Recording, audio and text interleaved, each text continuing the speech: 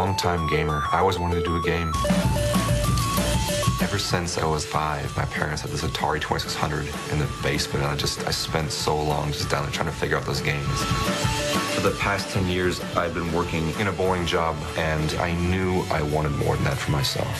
So when I first discovered the iPhone SDK, I saw that it was a huge opportunity. I was like, wow, I can do a game on my own terms.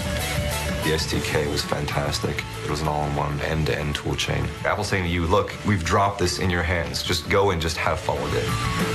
I did the game from idea to demo in 10 days. I would go to work, get home at 5 p.m., code till 5 a.m., and then go back to work at 8 a.m. And then the App Store launched in June. My buddy Patrick called me up. He's like, dude, like, App Store is like open and you're like 8th place. And I'm like, oh my God. I've really enjoyed the kind of success that Apple has allowed me to have. When I got the first payments, it's wired to your account by territory. Canada came in, and then like Japan came in, and then USA came in, and it was like, I don't have the budget to, be a big company and have a big marketing plan, but the App Store is a meritocracy. You can be some guy in a garage, and if you're making a game that people really enjoy and has something to offer uniquely, it'll get noticed. I'm Steve Demeter, creator of Trism.